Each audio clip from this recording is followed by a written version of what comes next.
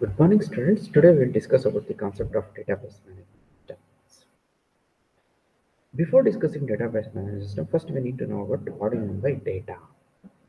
So data is nothing but which is a collection of facts, or it represents data represents the known facts that can be recorded and have the implicit meaning. Okay, it is a we'll call it as a data is a collection of facts that should have implicit meaning. Meaningless thing we won't call it as a data. We should have implicit meaning and it can be recorded. Two things. So it is a collection of facts with an implicit meaning and it can be recorded. Then that one will call it as a data. So for example, name of a person, mobile number, address, account number. So these can be recorded and also it should have a specific meaning. That one will call it as a data. Then what do you mean by database? So database is nothing but a collection of related data. Okay, we know the data. So now the collection of related data will call it as a database. Okay, so that is student database and employee database, faculty database, university database. A student database is nothing but a student username, address, phone numbers. Those are all a student data. When you collect it into a group, then that one will call it as a database. Then this database represents some aspects of real world called mini world, a universe of discourse. Okay, so changes to the mini world which reflects the data.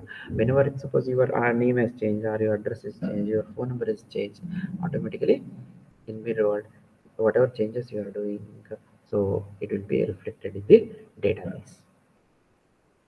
Okay, a database is a logically coherent collection of data with some inherent meaning.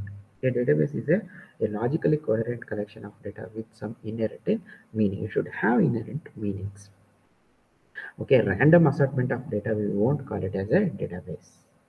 Okay, randomly if you collect, that one we won't call it as a database.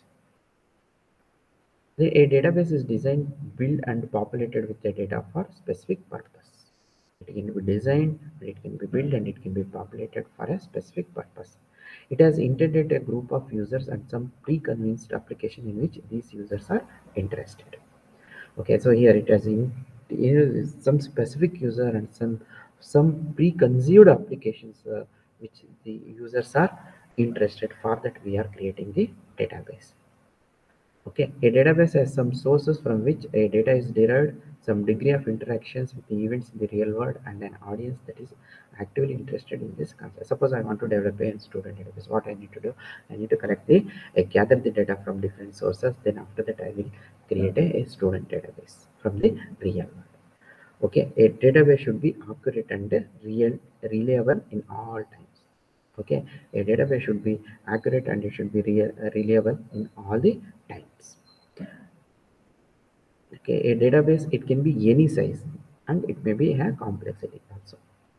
Okay, so it may be a 10 GB or it may be 100 GB. We don't have no issue. Okay, it can be any size and it should may have complexity also.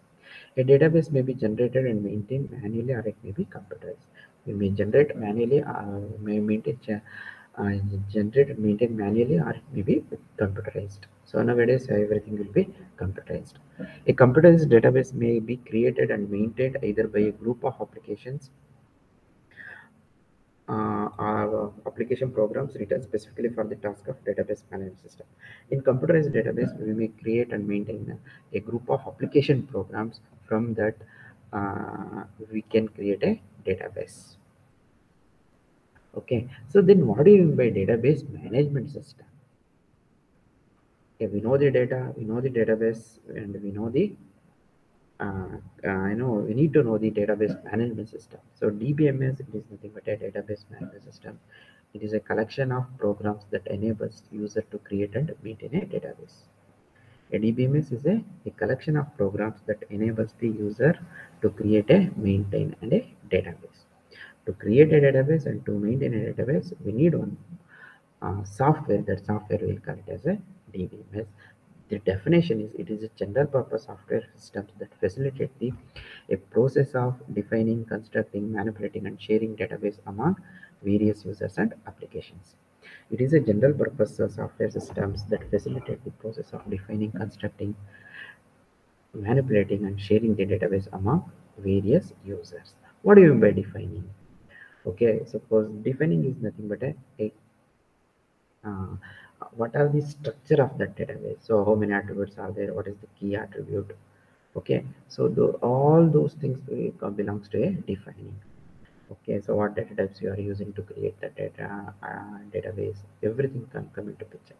Okay, constructing is nothing but how you will store the data. Okay, and what type of storage medium you are using, how you will store that data. That one will create as a constructing. Manipulating is nothing but a updation. Okay, so for updation, for that also updation process also we need this DBMS, and sharing the database among multiple users. The data should be shared among multiple users and the applications. So this is the a definition of database management system.